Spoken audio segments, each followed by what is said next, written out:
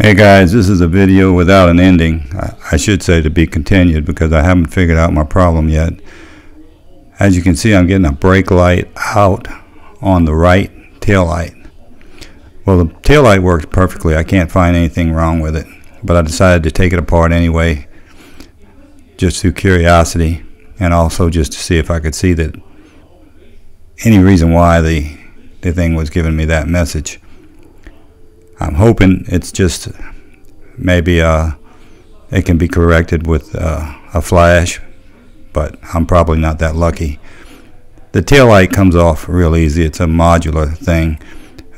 Two little Torx screws, number 25 Torx, pulls it right off. That's not the problem. There's only one bulb in there, and that's your backup bulb. These are what they call the premium tail lights, which is LEDs. And I looked at every one of them. They're all lighting. There's nothing wrong with that tail light that I can see.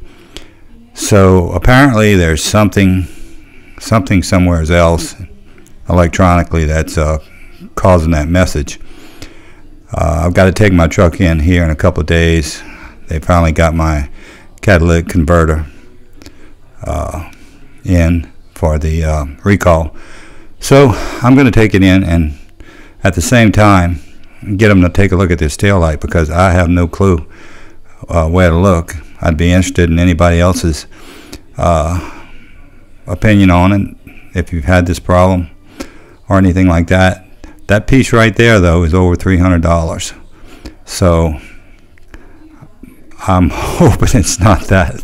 I don't think it is. It works fine. For $350, I think I'll just let that light go for a while.